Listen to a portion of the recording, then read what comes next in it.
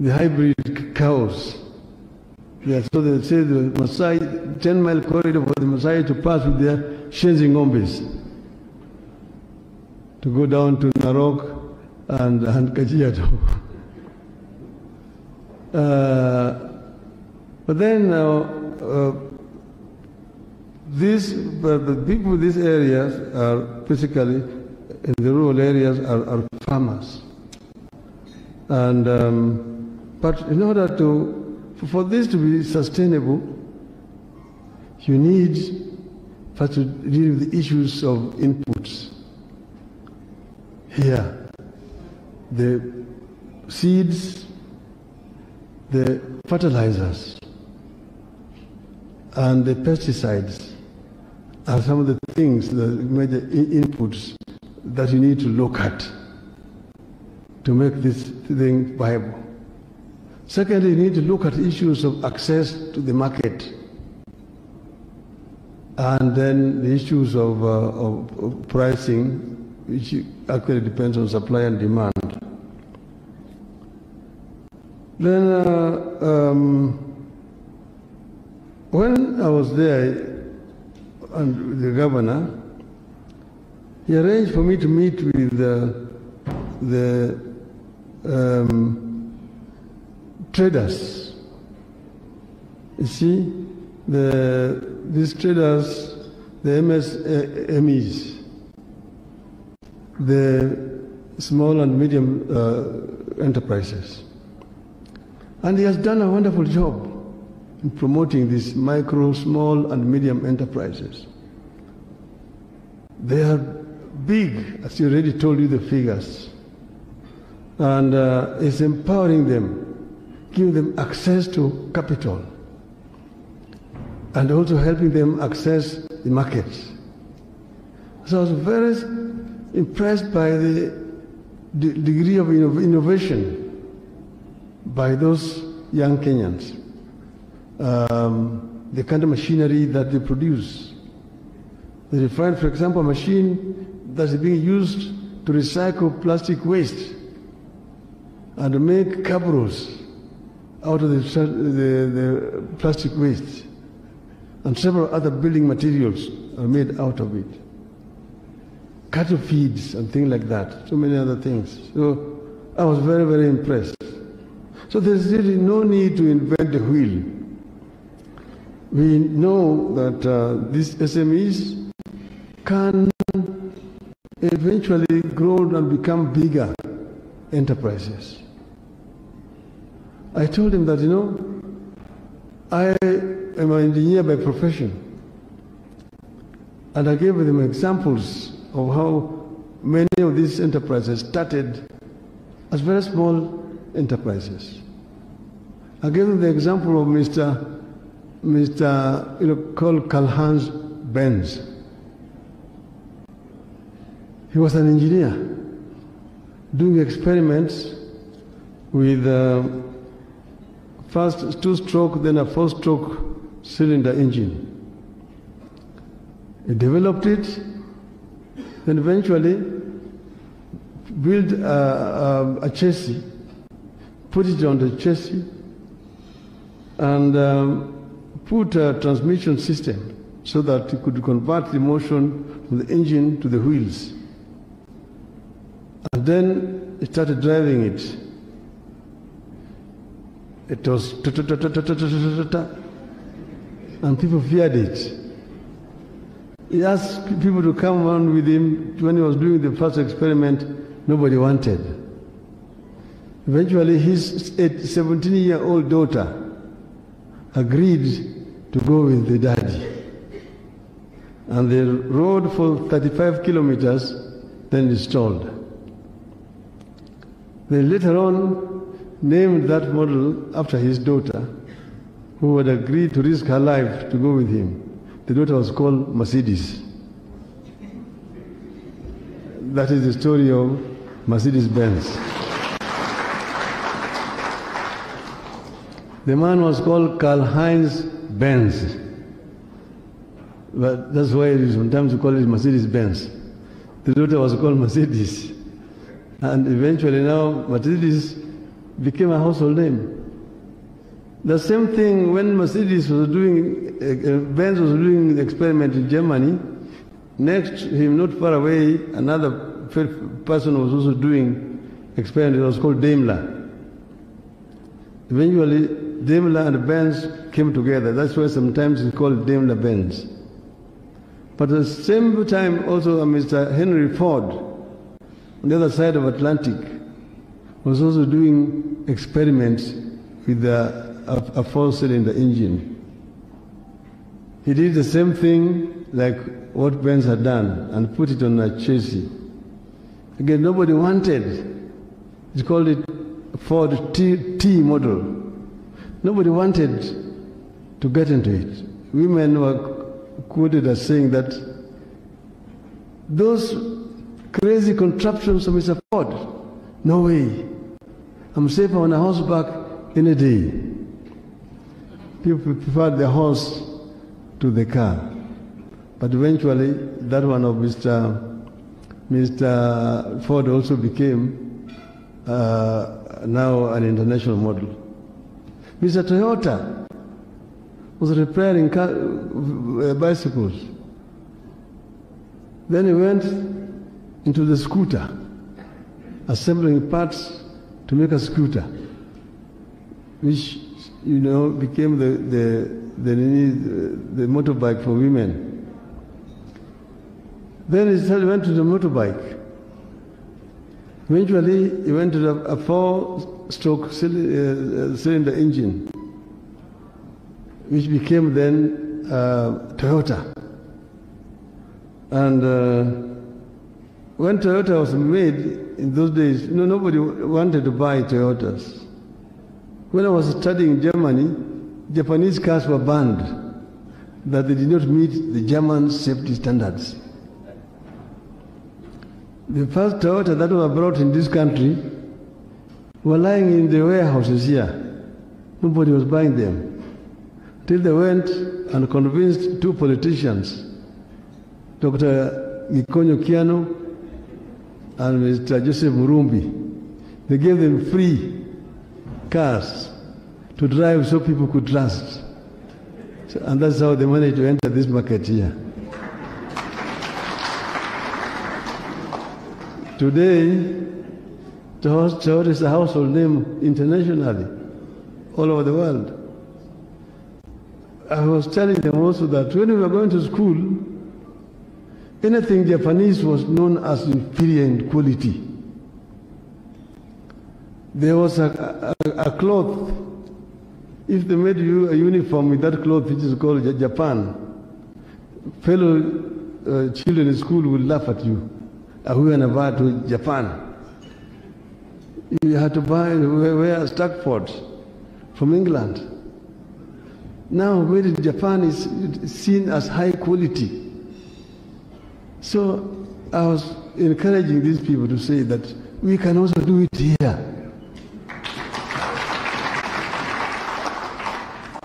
We don't need to be ashamed of what is made here in Kenya. And we also don't need to reinvent the wheel. We know where we're coming from. In the days of colonialism, Africans were excluded from economic activities of our country. We are running a segregated society. There was a Mzungu, there was a Muhindi, then there was Marabu, and then the African was down there, the lad. So if you are found with 100 shilling notes, you'll be arrested.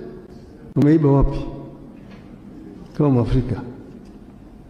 So when independence came, the government came up with a policies to mainstream Africans into the economy. Now they came up with a policy called Africanization. Africanization was meant to help Africans to participate effectively in the economy of this country.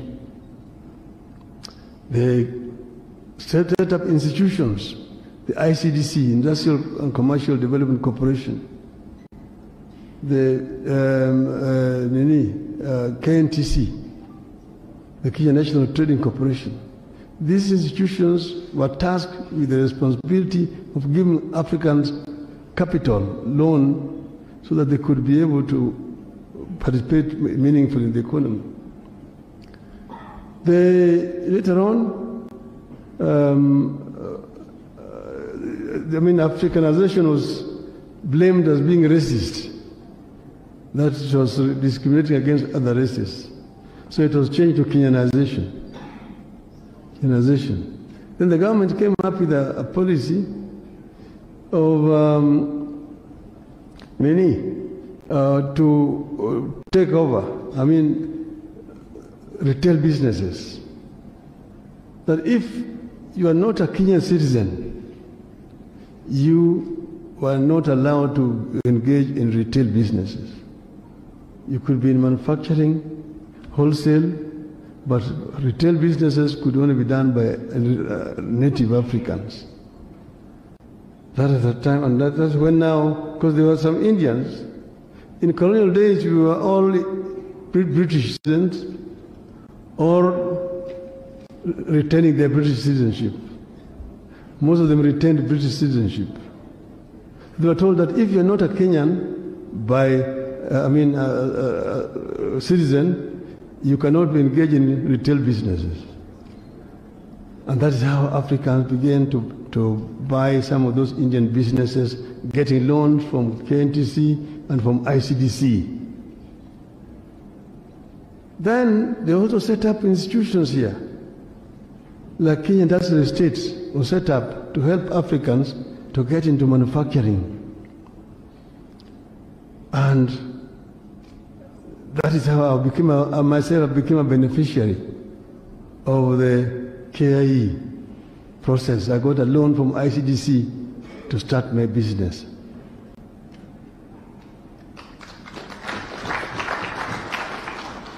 But how did I do it? I was then a teacher at the University of Nairobi, and there we had a technician who was an Indian called I.G. Desai.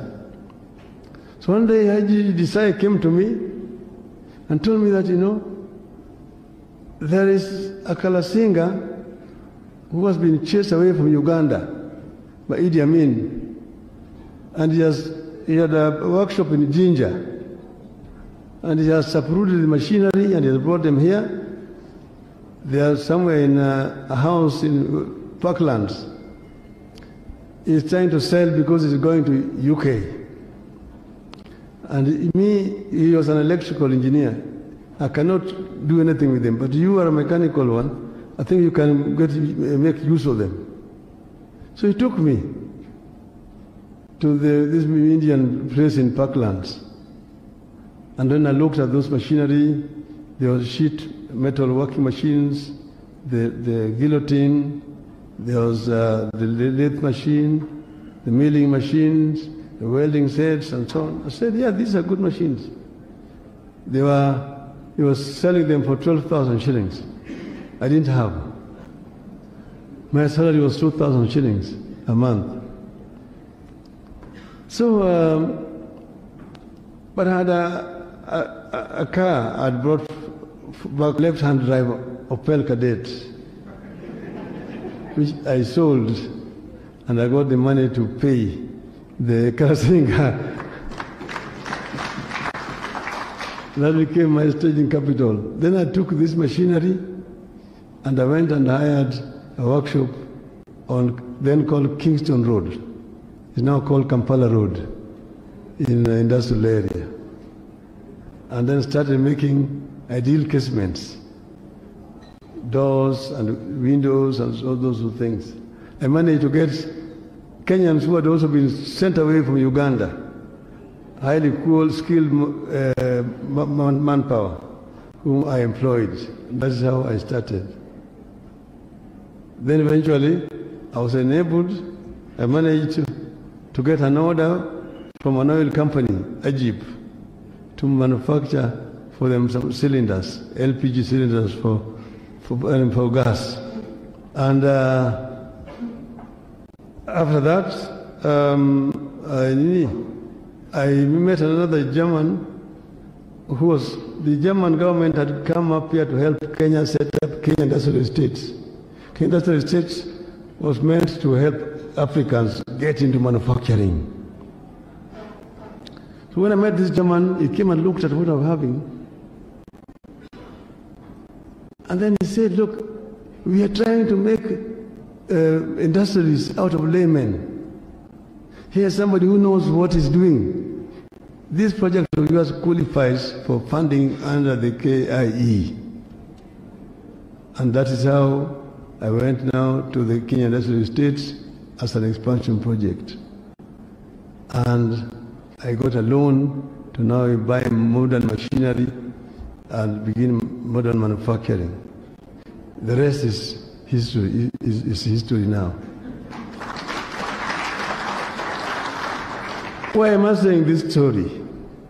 I'm just trying to say that the government at that time was committed to helping Africans.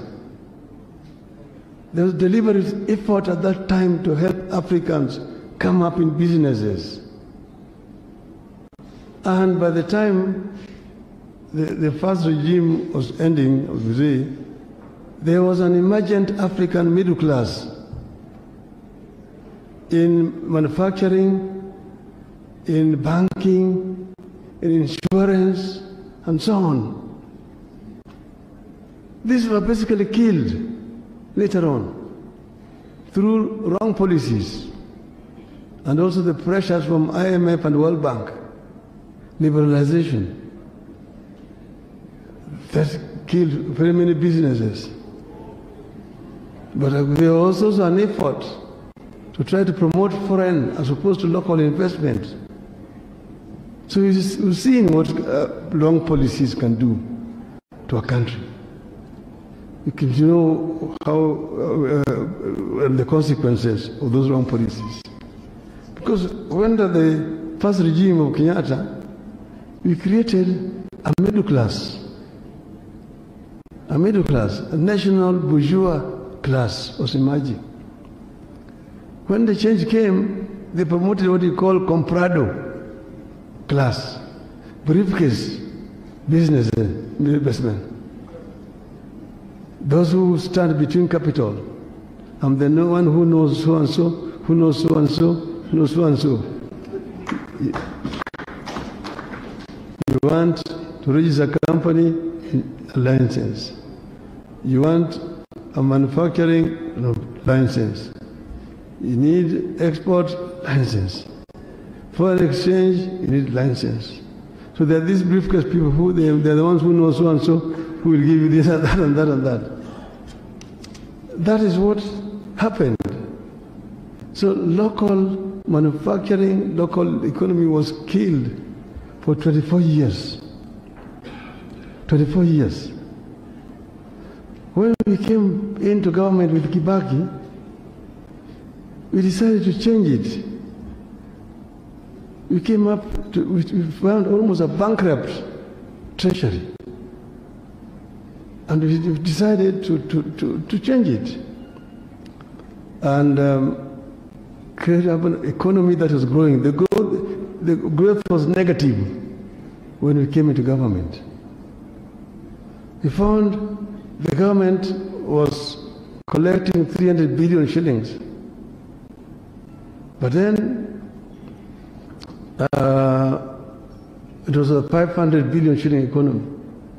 The rest was coming from foreign donors all the times. Then we realized that, look, there was under collection because of corruption. Under corruption.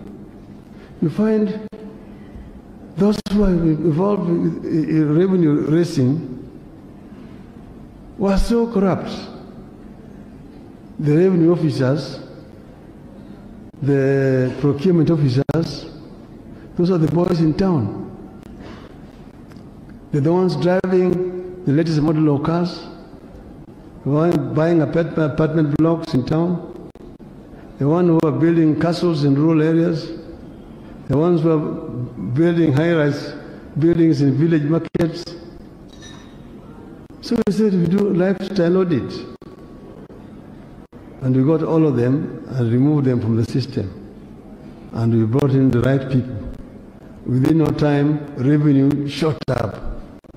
We did not have to raise taxes. We retained them, but the revenue shot from 300 billion to 750 billion. We went to 900. On the third year, we have reached $1 trillion shilling budget. I remember John Michuki coming to Kibaki and saying, Mr. President, we are having for the first time a $1 trillion shilling budget.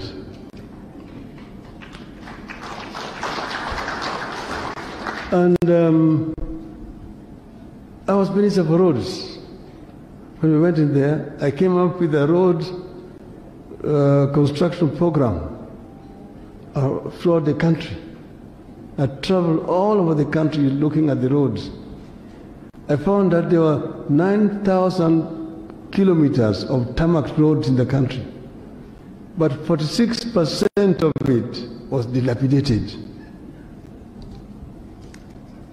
So I said, I need money to repair what has been left neglected, at the same time to construct new ones. I did not have the money, so I need more money. And I appealed for more money.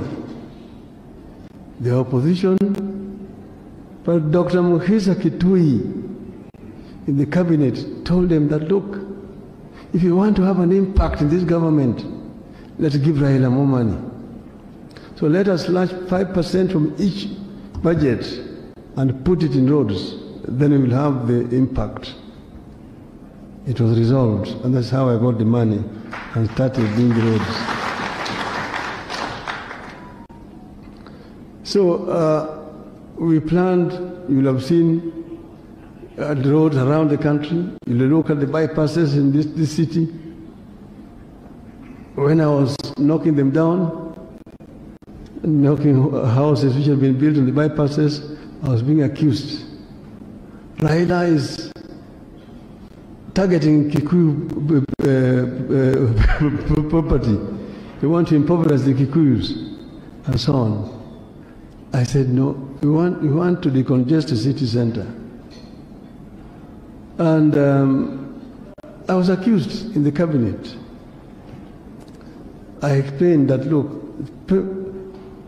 I told the chairman, Mr. President, these road reserves were declared as road reserves and gazetted in 1971. I came up with the gazette notices, and these people were compensated. But because no roads were constructed, they went again and constructed, although they had been paid money by the government. But Mr. President, what we want to do is to decongest the city center.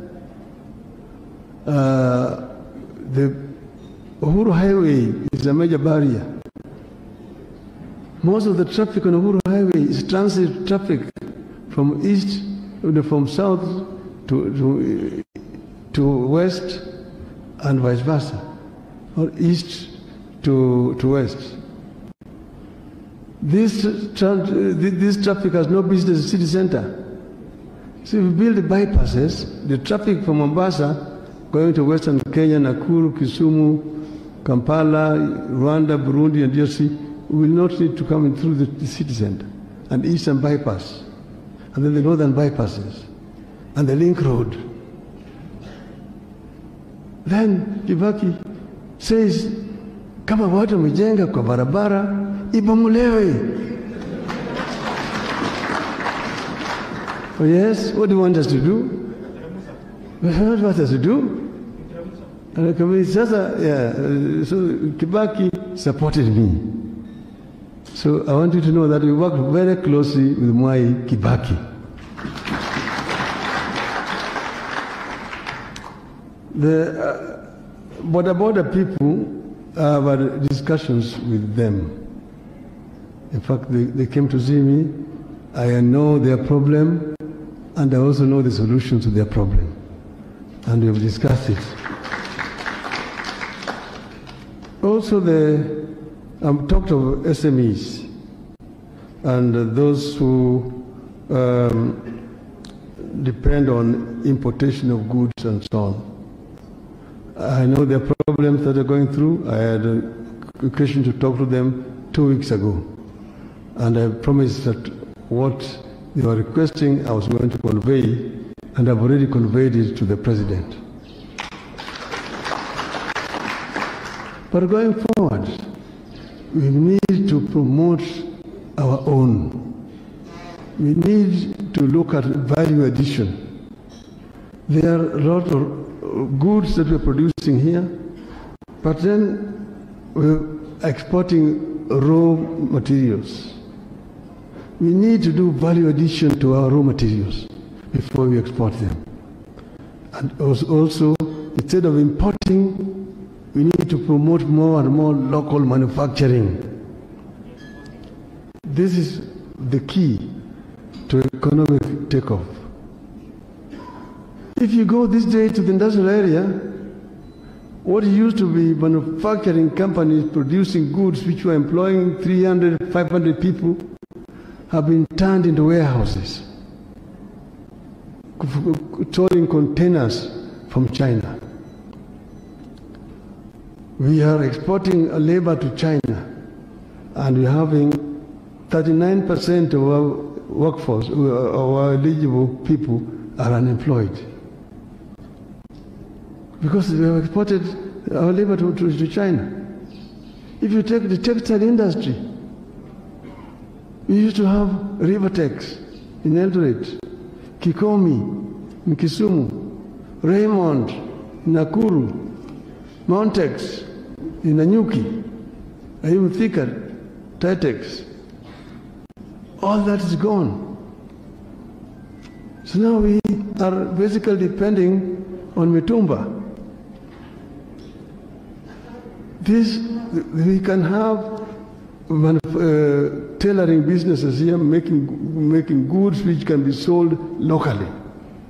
So the people who are just selling Mitumba can actually get involved in selling the goods which are made in Kenya. This is another way of developing our country. Then, but let me talk about the youth. Because the youth are the engine of growth of an economy.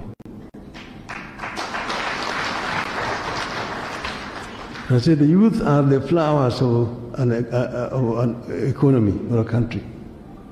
But I also tell them that, you know, the difference between the young and the aged is just one.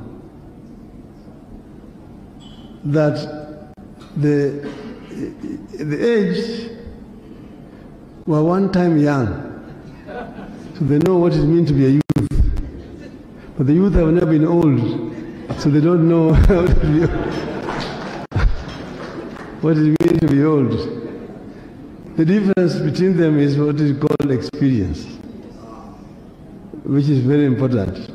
We need experience. But we need to empower our youth. They have already said that 75% of our population is below the age of 35. That can be either a blessing or a curse, depending on how you look at it. If you do not empower that youth, they become delinquents, drug addicts, criminals, and therefore they are a drag on society. But if they imparted the requisite skills, then they become a motive force for growth and development. You are talking about the illicit drinks still being brewed. If there are no customers, they will not have a market, those people brewing it. So if those youth were empowered, will not go and drink those dirty things. They will go for good things. We'll be looking at 17-year-old or a 10-year-old, how do they call them? 18-year-olds, Glenfiddich. But because that is what they can afford, that's why they go for it, and healthy for them. So the most important thing is to empowering the youth. And this requires that we change gear. We look at how we empower our youth right from the nursery school, primary school, secondary, tertiary education, and high school and university. So that the youth are imparted with the skills. Because if you do that, then they become a motive force for growth and development. This is what a country like China has done. China invested money in skills development. They trained a highly skilled young force. So at the time they liberalized their economy, they became a very attractive investment destination. People were rushing to China because people are skilled and labor is cheap there in China. So China became, all of a sudden, the factory of the world. Most of manufacturing companies moved to China. Samsung, LG, you come to Ford, Mercedes, Peugeot, Volvo, BMW, Toyota, Hyundai, they're all there in China. They manufacture in China and then export. You'll be surprised that at DTW you're buying a Mercedes-Benz, you think it's coming from Germany, this is coming from China. In Germany, they tell me that, look, it is cheaper to manufacture a Mercedes-Benz in China, ship it back to Germany, than the one that is made in Stuttgart. So, but in that period, 30 years, China managed to move 300 million people from poverty to middle income status. China today has got the biggest middle-income population in the world. But China is no longer the cheapest destination. As the society has become more and more affluent, a gap has developed down there because they become more and more expensive. A gap which is down there, it's a gap which a country like Kenya can fill. And we fill it by investing in skills development, requisite skills. I was telling people some time today that you have today so many of people in our labor force working with certificates, qualified degrees. Then there are very many other investors who have come here looking for people to employ, but they're not getting the right people to employ. In other words, the skills that we have do not match the demand of the market. I mean, it's a location. So somebody is running around here, oh, I've got a degree in public relations. The other one, I don't know, I've got a degree in, there's some very funny professions, and here that somebody has got a degree in those.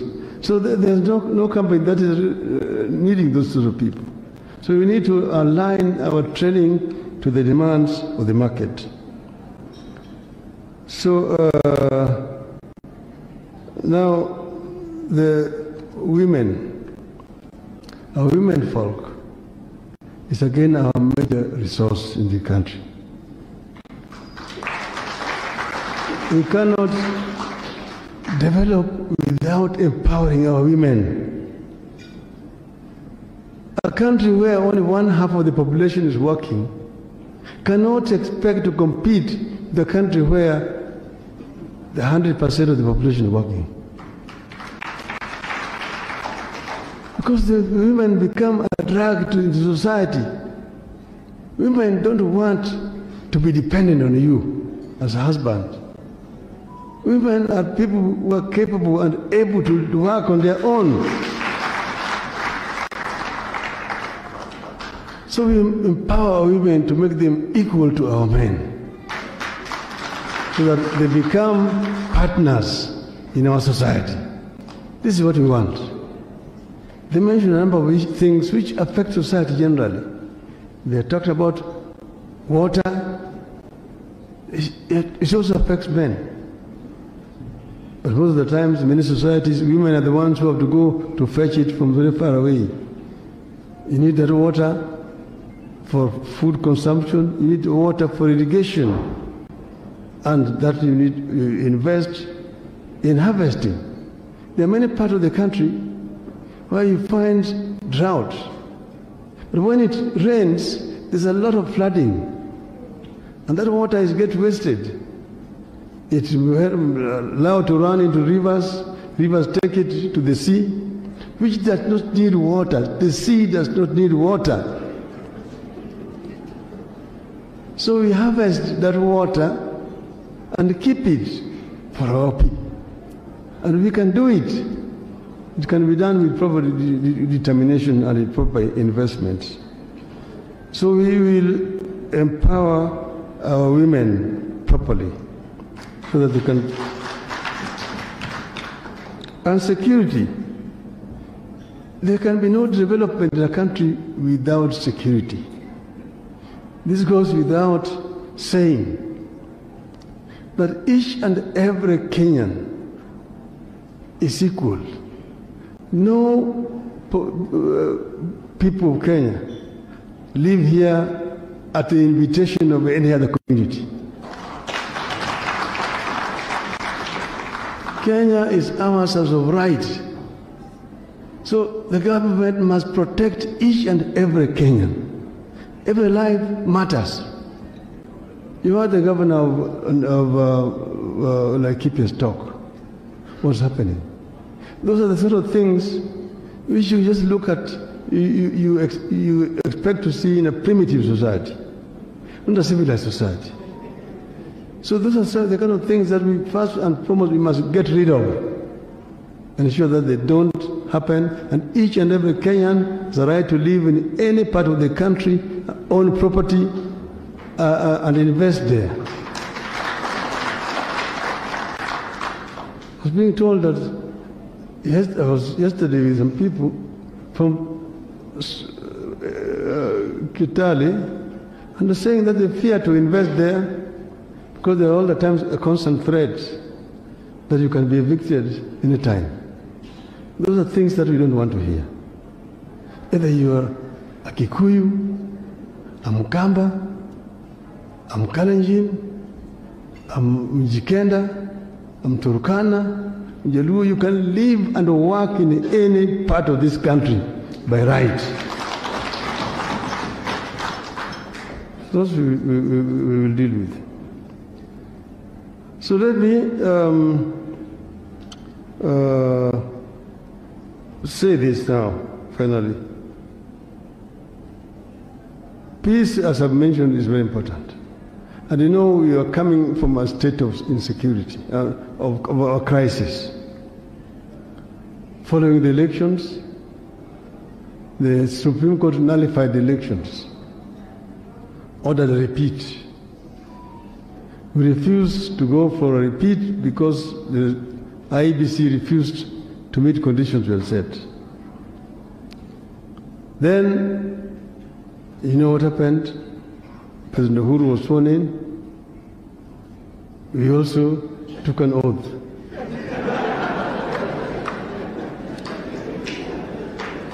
Then, what now? Positions falls apart. My people said, now that you have been sworn in, let us now declare our sovereignty. Let us first take all the portraits of the president in all the public buildings in our strongholds, heap them and burn them, and declare our sovereignty and begin to collect taxes. I saw that this is taking Kenya to Somalia. because we start a conflict that can be very bloody. You remember that time already?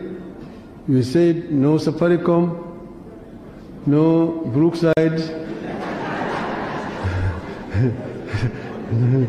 no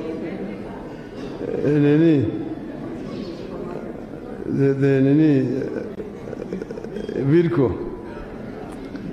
Then, on the other hand, the people of President Uhuru told him that what Raila has done is treason. Let us arrest him, charge him with prison, hang him, mambo ikwishe. He also saw that would create a terrible crisis. So it is under those circumstances that we met to talk. And we talked for a long time. The first time we talked for 13 hours, non-stop, from 2 p.m. to 3 a.m. Then we adjourned. 2 days later, we met again for 6 hours. So a total of 19 hours of talking. When we first met, we were just looking at each other. Oh, you called me a drunkard, you called me this and that. I said, but you also called me Kimodo Muguruki.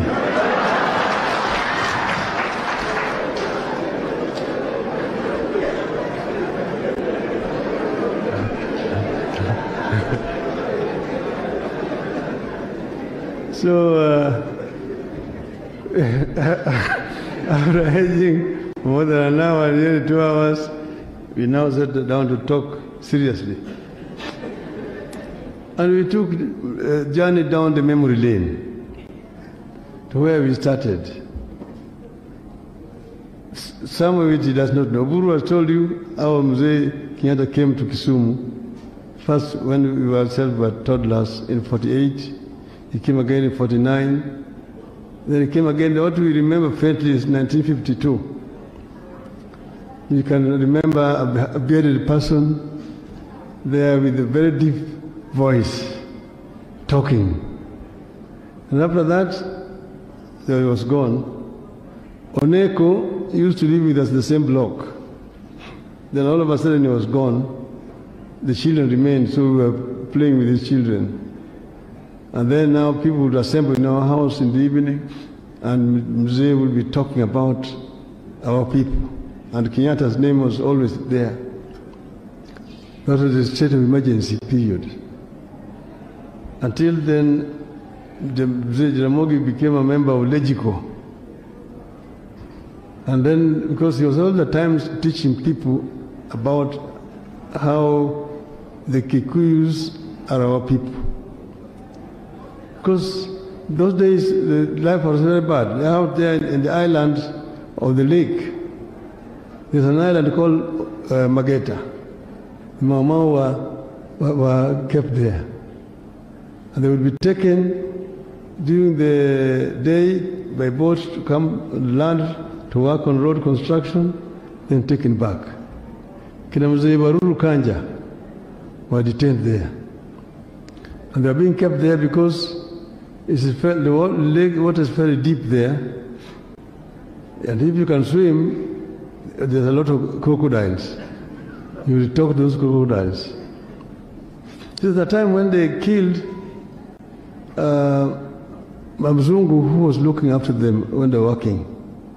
This Mzungu, his skin had some black spots, like that fish called kamongo. So the Luos called him kamongo. When he went there, they conspired and he was killed. The two people hit him with shovels, and then they escaped.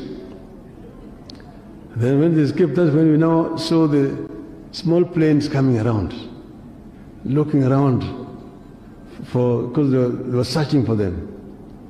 And the GSU were also brought to look for them, those prisoners. Then the radio was announcing all the times that Wakikuyu, Wameru na Waembu ni watu hatari, Ukiona yeyote karibu, piga ripoti kwa polisi mara moja. That was being repeated on radio every morning, in the daytime, the evening, at that time. Then remember how Jaramogi was telling the people that these people are our brothers and sisters. And those people who had escaped were helped by the population. They escaped into Busia and into Uganda. They were never found. So we know where we're coming from. And these are some of the issues that we talked about. How life was very bad. The Kikuyus were being arrested and taken to emergency villages and so on, and the Mau Maus were taken to Hola, Manyani, and so on. Then the Jaramogi in Legico stood up and talked.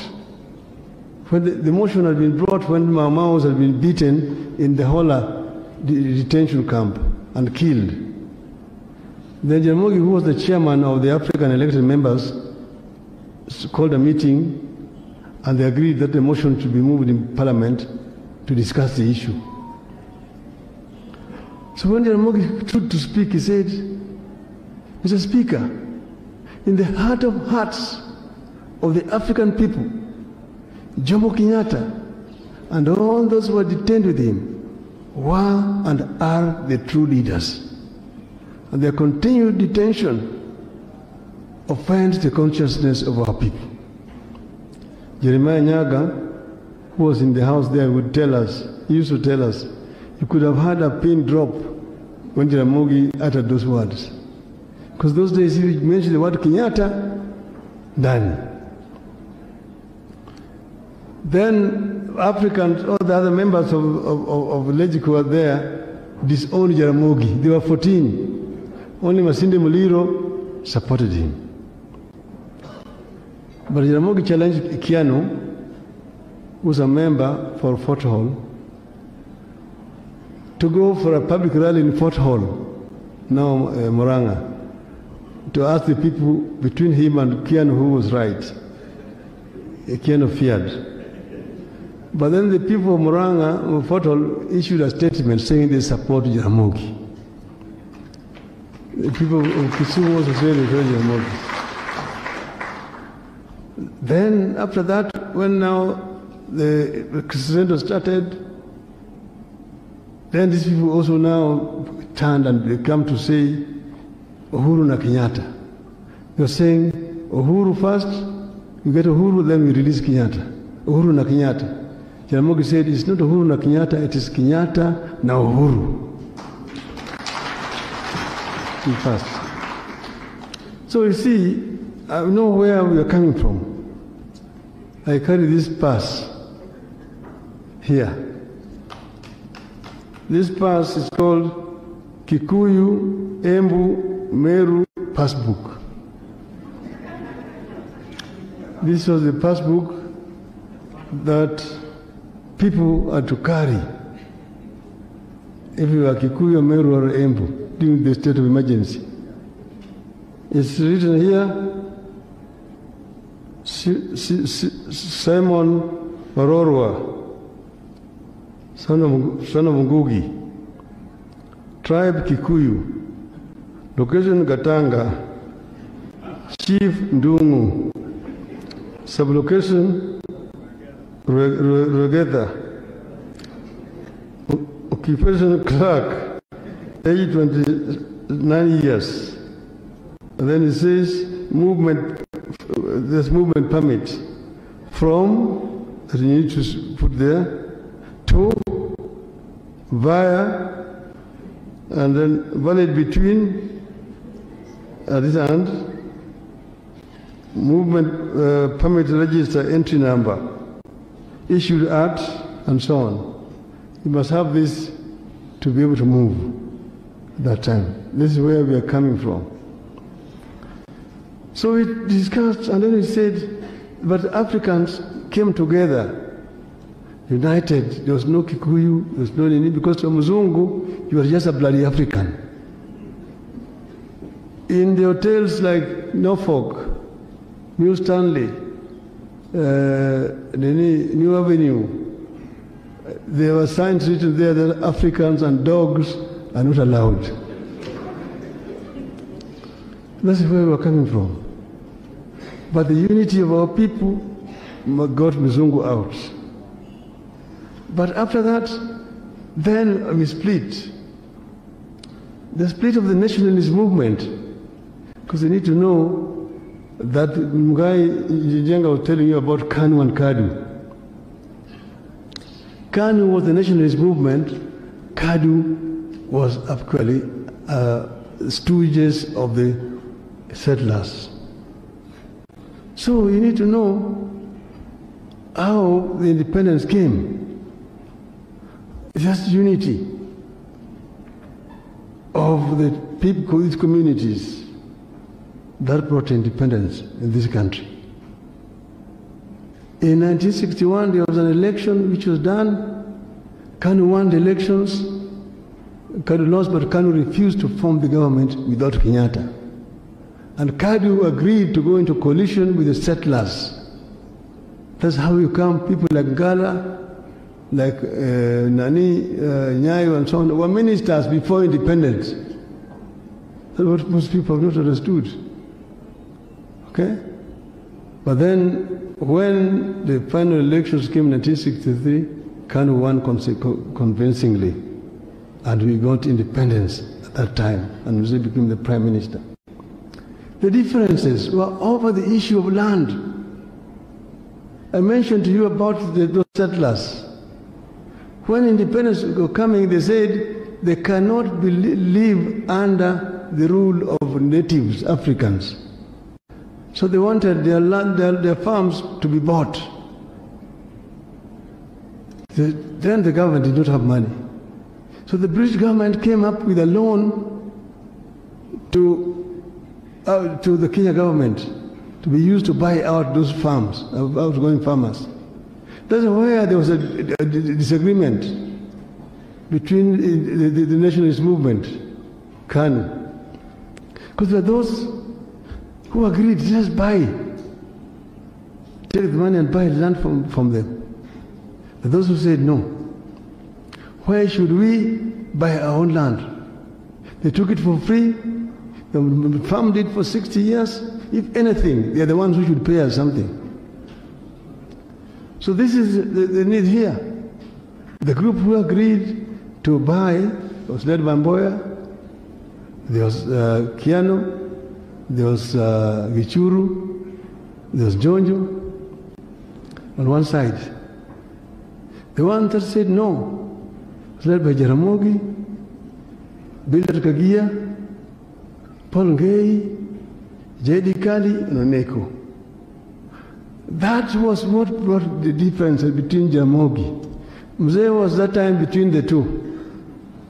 Mzee was akienda pande hii niko na nyinyi. Akienda pande hii niko na nyinyi. He didn't know how to handle those differences. Until the settlers invited him to Nakuru for a meeting. And that is what compromised everything. The rest is history. Okay? So I told, we agreed with Uhuru that you can bring this country back to where we started and unite the people of this country.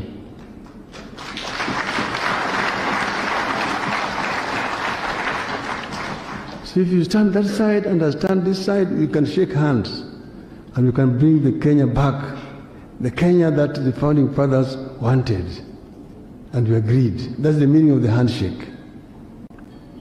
So I said, the founding fathers had a dream for this country, which are called the Kenyan dream. And they found it in our national anthem stanza, first stanza. Lord of all creation, bless this land of ours. Justice be our shield and defender. May we dwell in unity, peace and liberty. Plenty be found within our borders.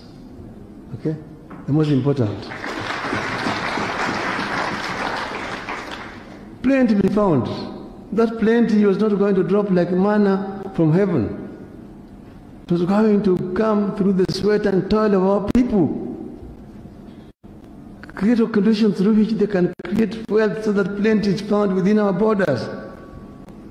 And in the Bible, a country where the plenty is found is called what? It's called what? So it's not Raila who is saying it. That's what the founding fathers wanted.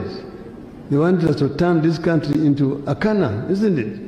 Isn't it? So I want to paraphrase to you. We are with Kibaki, we are set down with our think tank, the National Community, and coined what we call Vision 2030. It was aimed at transforming this country from a third world economy to a middle income status by the year 2030, meaning 9 years from today. LAPSET, SEZs, the tourist resort cities, the ICT city in Konza, and so on and so forth. And there's so many other programs that we can, and if we follow it properly, we can transform this country. There's no need to reinvent the wheel. We know very clearly where we want to go. We have a very clear roadmap to get there. But you cannot get there with the level of corruption we're having today in this country. You cannot get there that way. So that's why I say I have a dream that one day we shall get there. But I want to paraphrase Martin Luther King. I want to say one day that I've been to the mountaintop. I've been to the Lenana Point. I've been to Lenana Top. I've seen the glory land. I've seen the glory land. And I am convinced that together we can get there. We shall get there. Thank you. I rest my case.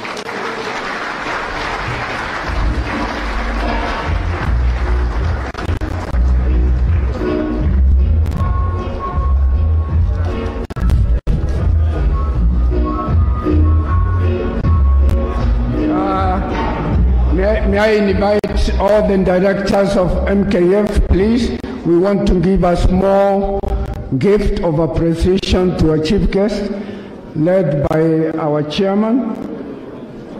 Directors of MKF, please come to the podium.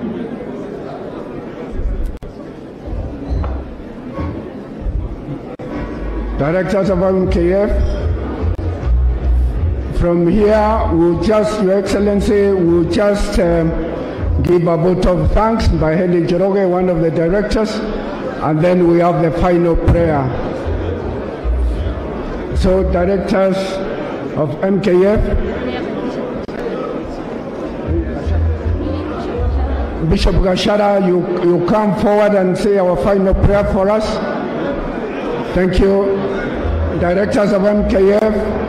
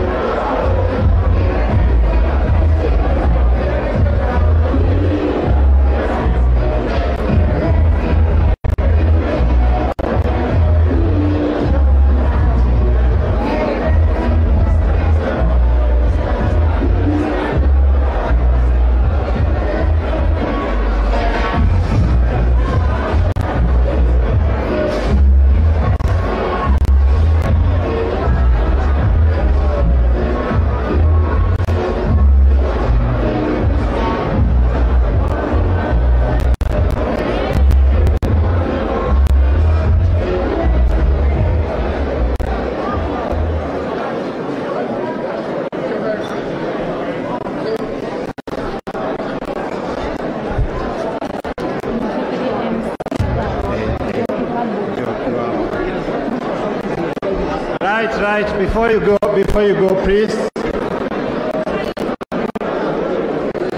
please settle down. We want to say the final words, please. Okay. This will be very, very quick. So please give me just 1 minute. I just want to say thank you to all of you for honoring our invitation today